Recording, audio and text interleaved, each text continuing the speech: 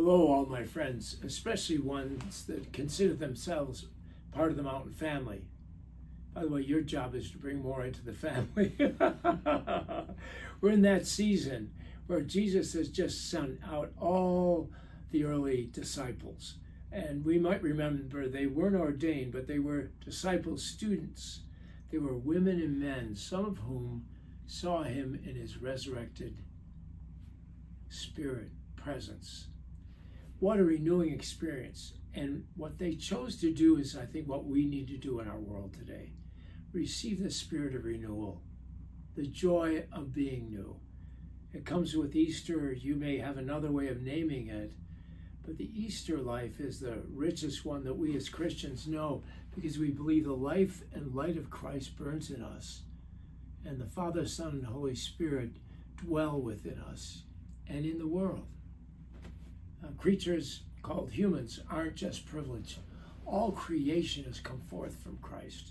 So those are big words for Dan Riley to start with, but I'm excited that in this new time, we can live the depth of time with each other, taking time.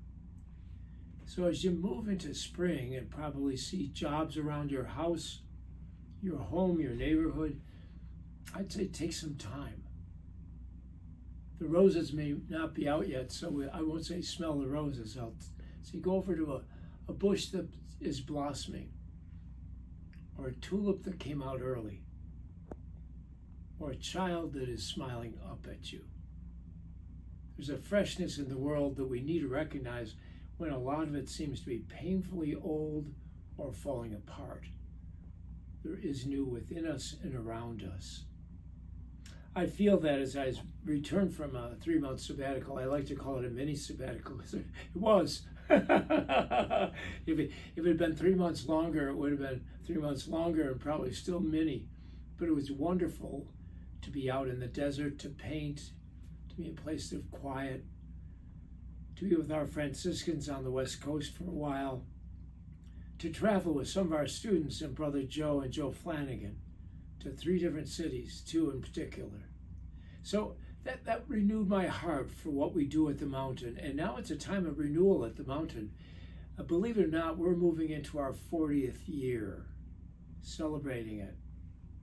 And that was in November and October, way long ago, that we decided to purchase the land, at which time we had to incorporate in order to do that. We already had the energy for this. We didn't yet have the name.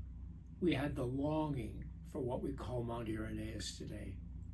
I'd invite you, as I mentioned that, and complete this little video to you, to be on guard and look out and tell us how you'd like to celebrate it with us.